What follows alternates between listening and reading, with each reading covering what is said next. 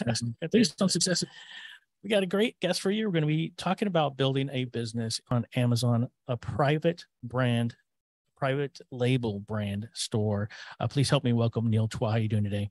I'm doing great. Thank you for having me on the show. And it's a pleasure having you on the show today. I'm excited to talk about this. This is one area of business that I think that would be a good opportunity for somebody who has some capital and wants to do some investment and build their own online store. Why don't we start by getting a little bit of information as to who you are, what you do, and how you help your customers? Yeah, so in short term, we have been building private label brands for quite a long time now, over 10 years, specifically focused with the starting block of what I call incubating products on Amazon, FBA. Fulfilled by Amazon using their systems and infrastructure to help deliver the products to the customer last mile. So we focus on the products, the marketing, and the mechanism of branding, and we let Amazon take care of the customer. And it's a pretty good symbiotic relationship, and we've done pretty well with it over the last 10 years. Yeah, it seems like a pretty turnkey environment as far as, taking your investment, getting your capital together, and working with you hand in hand on how to build a personalized, I guess, a private label. Private label. Yeah. I mean, private label is to clarify the differences, maybe so people understand some of that. There's white label, which is kind of a product that's created and I slap my logo on it and I put it on a website or Amazon or somewhere else. And there's wholesale and retail and arbitrage. That's product flipping, taking someone else's brand and flipping it in an arbitrage format. That is not the most profitable and can be kind of a harder model, more of a job-based mechanical model. In fact, one of the largest sellers of that model on Amazon just went out of business because their margins weren't enough and they couldn't raise enough capital to keep it online. So we work in private label where we're able to create organic and intrinsic value in the brand and emotional connectivity of customers to the brand, where our prices are a little higher and of course our profits are higher. Giving us more sustainability in the business, more cash flow and profitability, and of course, the ability to grow and scale the business. So what's the first thing that I need to do to get started? Well, in simple terms, you need a product. It's one of the most critical things that people need to understand about getting started. It's a question that we always make sure we pose back, and that's what the blank do I sell? It came off of a consulting call I had years ago from a gentleman, one of the first people I ever coached in the market on how to sell beyond myself. And we got down to the call and he's just like, okay, but just tell me what the blank do I sell? Products on Amazon, there are 600 million of them. In the last 10 years of selling products to ourselves and our clients and building a database algorithm that basically tells us which of the products, competition, good profitability, low saturation, and big upside potential should we focus on. And that's only about 6% of those 600 million products. The other 94% are going to be kind of more race to the bottom, pricing, lower profitability, or aren't going to meet our threshold for wanting to grow the profit and grow the business big. And so we focus only on those products. So taking the idea of what I want to sell. Yes. Is there an approach to that? Is there a way to make sure that the idea that I have with regard to what I want to sell can be viable? Absolutely. Yeah, there's two ways to go about it. There's product research, okay, by identifying products and determining their upside, whether or not they're in demand, what kind of person might buy these products. It might be you. It might be somebody in your family. The best way you could initially get through the concept of first level product research is to just go to your Amazon account and look at the products you bought over the last 90 days. If you understand what Amazon tells us, about 70% of the products on its platform are sold by third-party sellers. That means roughly 7 in 10 of the products that are in or have been purchased by you in the last 90 days came from a third-party seller. So one of those products is something you could potentially sell. The answer then relies in the numbers, right? Is it profitable, right? Could I actually sell it profitably for myself and build a brand around it? And usually there's a 70% chance you can. Yeah. And so as far as promotions and all that stuff, promotional type stuff, marketing, sure. Advertising, where does that come from? Is it something that you guys assist with or I mean, is it being advertised on Amazon or is it being advertised elsewhere? So we have a saying here in the country to keep it very simple, right? You can't ride two horses with one ass. So we focus predominantly on Amazon for the first 12 months only. We want to move that channel as high into multi 6 figures or up to 7 figures as fast as we can before even considering other marketplaces or ever advertising outside of Amazon. So the advertising we do is all within inside of Amazon's ecosystem. We helped set that up. There's a artificial intelligence management system we use, and we help the templates that we've learned to use the most correctly, set those up for our clients and make sure they're running and that they understand how to run those. And then for the most part, it's automated in the management of that within Amazon. From the product selection, I mentioned going out and doing the product research and stuff. Our clients, we can skip that product research by simply just giving them the products and showing them why those products, why that competition, why this profitability, and then helping them source those products. Let me give you an example of how that could look like. So the Amazon system is a giant search engine. It's actually one of the third largest search engine in the world. I think almost the second. I think YouTube is third now. Amazon is second behind Google, if memory serves me correctly. The end result is product-based e-commerce search engine. It's not just an information, it's a buy search or search and buy. So they are there to look for a product they want to purchase. They've done their conversation, their due diligence somewhere outside of Amazon. They've gone to Amazon to look for that correct product. So Amazon has its own mantra: sell anything to all people in 30 seconds or less. So it's all very much geared towards the buy. It's one of the reasons why we really like it. The end result is, what is the engine doing to help you out? Well, if you are going to compete with a brand new brand, Amazon's a really great place to start because there's existing products and brands that are on there. We have a saying: similarity plus familiarity equals trust. Amazon's system and leveraged trust means we can take a product that's similar and create a familiar product to the one that's already selling on Amazon, innovate that product, no inventions, we don't need to go get patents, but we can innovate that product, we can brand register, even trademark the innovations, and then go back to the market and compete for customers already buying the existing product. We can compete on different value, different price point, and other metrics. Because of that, we can put our products in front of people very quickly. I was up late one night with my daughter. I have 4 daughters. They were all four were born in 4.5 years. We had an instant family. And because of that, I was up late night with one of my daughters, feeding her a bottle somewhere around 3 a.m, and the infomercials came on.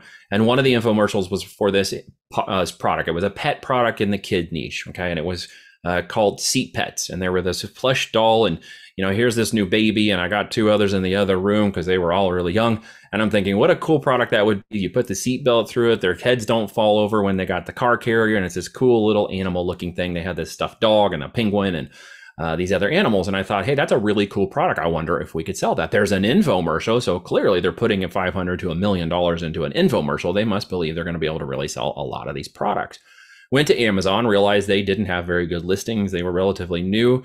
That product really wasn't in the market very much. And I thought, there's got to be an opportunity to take advantage of that market share, ethically steal from their advertising through Amazon. So we went out and created an innovative product. We called ours Belt Buddies. We made a product. We transitioned it just a little innovation. My partner brought this to the table because his son was big into anime at that time. And he said, hey, what if we take the characters and we put just a little anime spin on their eyes and their face, make a little bit more round, a little bigger eyes, and it kind of has that anime look. And I thought, that's pretty clever. I bet it will sell. Let's go find out. So we ordered 2,000 units and we just put them up on Amazon. No marketing, just listed them on Amazon, had some really great images done, made a really nice listing, and put it up in the marketplace. And they said, let's see what happened. Well, about 8 days later, we sold 2,000 units. We had ethically stole the traffic away from their marketing and just simply outmarketed them on Amazon. We ordered another 2,000 units, and this process just kept going. We eventually sold that brand. But the deal was we just innovated a product idea in something anyone could do and something we teach people how to do in its most basic and simplistic form. How to innovate existing products that already have a customer demand, get your product in front of them, leverage the power and trust and authority of Amazon for something no one has ever heard of before, because no one had ever heard of that brand. Man, that's awesome. It's super exciting. Like, I'm excited, and I'm not even in on the There's some intercomplexities, and I want to talk about some of the cons too. I don't want to just pontificate on pros, because I know a lot of people do that, and it feels like Lamborghinis and beach cars or whatever, beach houses and stuff. That's not how this all works. There is work to be done in this business, right? Obviously, we had to have those manufactured. So we have a sourcing and manufacturing division that has a global supply chain behind us now. After 10 years, we've established millions of dollars of supply chain and global distribution all over the world, from the US to not just China, but India and Bangladesh and all kinds of places where we can get products of all kinds manufactured. And so we're able to create those products, sample them, and then test market them relatively quickly in 90 days or less, and determine the viability of the product and the market, and whether or not we should put a lot more capital into the growth based on what the numbers are telling us. So we go by the numbers. We don't guess. We know 80% confidence, just like I did with that product we created, that it's going to sell in the market. The other 20% comes from actually putting it in the market and letting Amazon tell us the numbers and the data and seeing how close we are. And so, yeah, you will do some testing and what I call micro investing in products to determine where those winners are. We happen to hit a ringer on that one, but you may take 2 or 3 test products into the market. And then Amazon's literal technology and artificial intelligence will simply tell us which one's most in demand, which size, shape, color, type, variation. So we launch those relatively quickly and we test them and simply follow the gold vein when it appears. As they say, cream of the crop rises to the top, right? So if you're just going to launch one product in Amazon, you're not giving the engine a fair shot. If you're going to launch variations and multiple variations of that product, you've now cast a wider net, and you simply let the engine determine for you and tell you where the most customer demand is for the product that moves through. It's a lot easier when you do it this way. Are there better ways of doing that, like as far as research is concerned? Are there better ways to... Yeah. Instead of launching something and putting some money behind it, is there a research aspect to it that will? Oh, there's a scientific research. The database of those products have already been predetermined based on a bunch of different data points that our algorithm has pulled back for our best sellers and the products we've sold over the last 10 years with our customers. We've done more than $100 million in sales in 10 years between ourselves and our clients. So our data is extremely strong. So we're going to micro invest. I mean, like, 50, 100, 200 units into each of those variations. We're not going for like 10,000 units or $50,000 buys in product we've never tested before. We're going to do micro testing into those. Now that all of them will sell, it's just a question of sales velocity. Which ones sell faster? And the engine and AI will help us determine that. So we have all the data ready to go to market. We just need the market to validate for us. This is not going to dip into other people's profits, right? Whose profits? Well, you have a customer base, right? People that you're helping as far as in terms of us competing with them? Correct. Right. No. Each builder that works with my team is registered into a specific area in Amazon for those products. So no other builder with us can compete because we are going to work with that client to become the top dominant competitor. Maybe there's 6, 7, 8 already in that niche. We're going to become the top or second to the top brand domination in there. So no other builder within my group will sell those products that are in our database. They're registered. Makes sense. Mm-hmm. No, because we're going to compete together in the market, not against each other. Yeah, for sure. Mm-hmm. What type of investment would I be looking at if I wanted to start a store or if I wanted to start working with you guys? Yep. So if you wanted to start a store and you're really going to just go out on your own, I can tell you after doing this for a long time, spending millions of dollars and making really terrible, stupid mistakes that early on almost cost us the entire business because we didn't know what the heck we were doing. You want to deploy the known amount of capital or knowledge necessary to overcome what most businesses fail at in the first year. And that is the wrong knowledge applied incorrectly and the wrong capitalization. Okay. There's 2 forms of wrong capitalization that can occur. Under capitalization, meaning you did not capitalize correctly or go to market with enough war chest to actually be a serious competitor and reach the kinds of numbers that everybody really wants to do when you get in business, or you're simply overcapitalized and you become complacent in your execution, and your ability to go out and do it is determined by certain time constraints or other things. You simply didn't put it because maybe you got enough money in one area and you just simply didn't put the focus. So there's 2 variations of capitalization problems that can occur. And finally, knowledge. Knowledge is a big component. You can go out and do this on your own, but you can potentially take years and hundreds of thousands of dollars to figure out what will cost you $35,000 in 1 year to work with us. We're going to guide you through big mistakes. I mean, you can make a $20,000 mistake in the wrong product. I've seen it happen many times with people who go out on their own. I'm going to help you deploy your capital correctly because the game for me, what's in it for us as we go, is the exit in the business. Okay, the business is worth more at the end than any time during the business building phase. We're not talking about revenues. That's just vanity and Lambos. Don't care. Okay. We're talking about profit. That's sanity. Okay. Cash flow is king. So we want cash flowing, profitable businesses that have an upside potential to exit in 24 months because I'm going to help take those businesses that make that mark and I'm going to sell them to my portfolios group of investors who wants to buy these companies. They need to be profitable and they want to buy them. So what's in it for Voltage? It's the exit. What I'm doing up front is qualifying people serious enough to build the business, push it through to the exit, and then have the chops to do that part of the business model. Okay.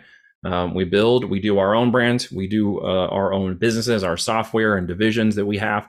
So we take 5, 7 people per month, roughly based on qualifications and application process to come along and do that with us. It's like a franchise kind of model to do this, but I don't take ownership and I don't want profit sharing from anybody. You own everything. You keep owning everything. What I want is you to build a business with me that has an exit potential for 2 to 5 times what it's worth in 24 months. That's what I'm really interested in because that's where the real money is made in these businesses.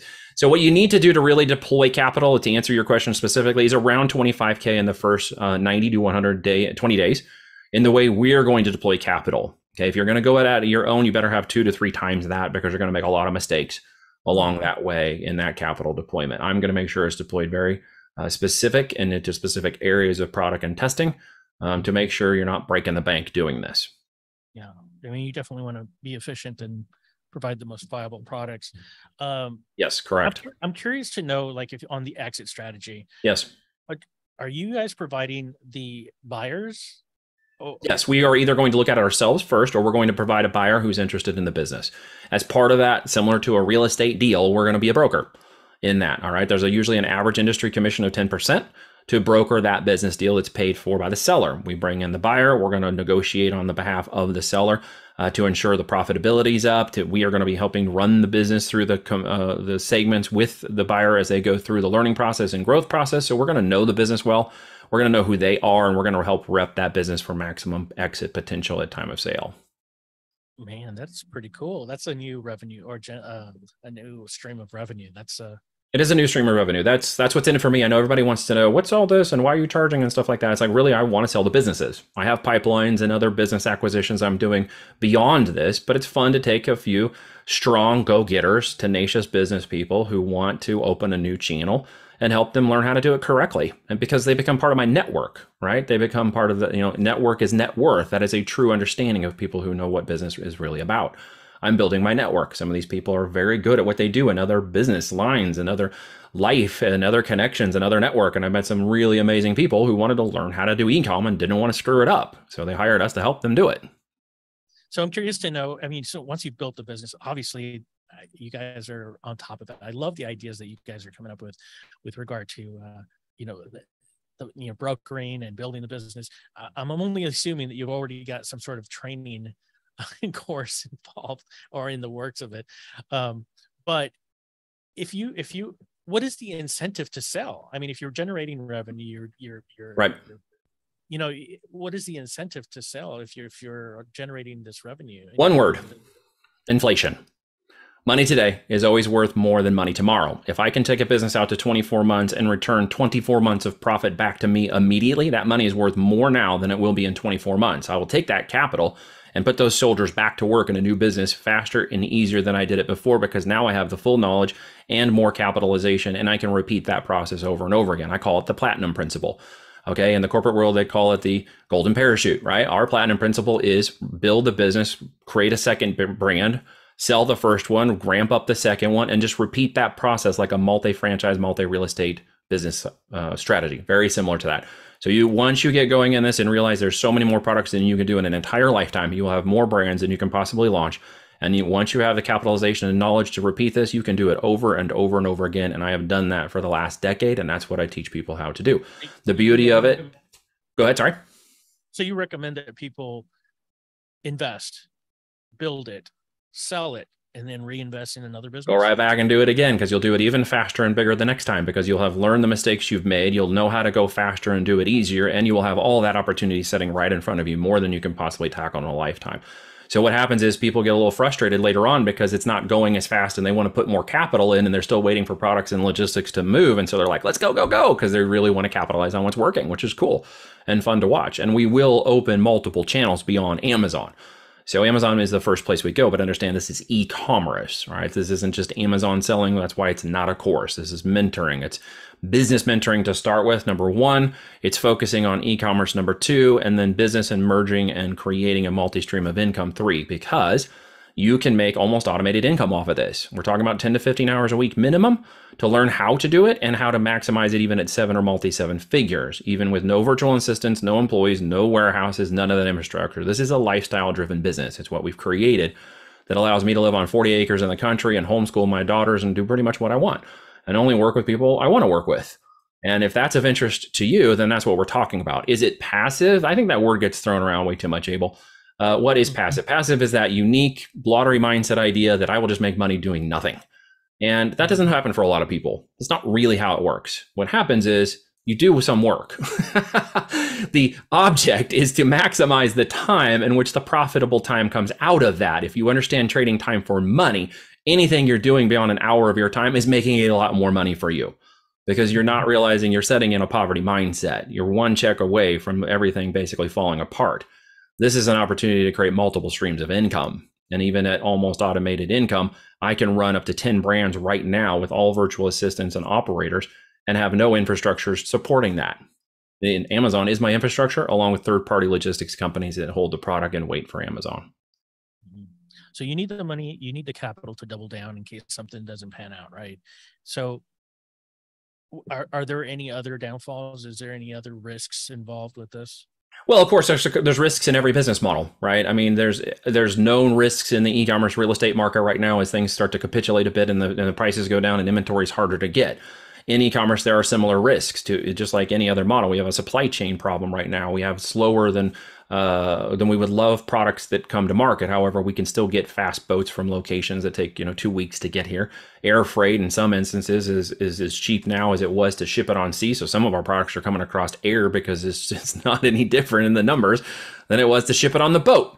So some of these things have simply changed and we've adapted. The cons are, you give up. The cons are you don't find a product immediately that makes all your dreams come true, and you maybe get a little frustrated because you're not patient and waiting for certain aspects of the business model to go through, because there is a bit of patience in this game to finding the products and getting them moving. The cons are that you don't listen and you spend way too much money on products that don't sell, or you don't listen and sell products that shouldn't have or don't have the right amount of profitability, and you don't follow the numbers. The risks are also not taking any action at all.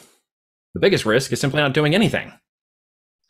That's true. The people that take risks are the ones that they profit the most. Yeah, risk and reward, right? Take control. Sure. Take control of your finance. Take control of your business. Take control of what's working, or with something that you actually have ultimate control over. Something that's less affected by other conditions that you cannot influence, like your boss or a business that just sees you as a number. I was that guy at IBM. All right, I was the serial badge 58127B, and when they were done with me. That was it. Like, I didn't have any. That was talk about fearful stress and lack of control. That was more risky now than anything I've ever done to date. Man, that's crazy. But I'm proud of you for stepping out and doing this and helping other people and really working ideas and coming to and having this come to fruition. It's really cool. Thank you. I appreciate that. Very kind of you. The end of the podcast. Yeah, for sure. We're getting close to the end of the podcast. Is there anything that you think people should know right now that I haven't asked you, or just something that maybe people should know right now? Well, I mean, in a world of change and dramatic change in the last few years, we all have felt some of the insecurities of certain structures that we've known for decades have kind of been this way. And that really changed for a lot of us in the last 2 or 3 years. So, I mean, in terms of risk, it may be scary to try something new, but it may be scarier to stay where you are right now. So, I mean, my final word is, if you're going to try something, feel the fear and do it anyways. All right. I'm building a line from Susan Jeffries. If your belief is that it must have 100% absolute confidence in whatever I'm about to do, then you're never going to do it. Okay. When I launched my business after I left IBM, everything fell apart in the first year. And if I had if I had known the outcome of that, I may not have done it. But the fact of the matter is I did it anyways. And there's not a perfect time in any of this. Everything is kind of flipped upside down. I mean, in that first year, I got married. My wife got sick.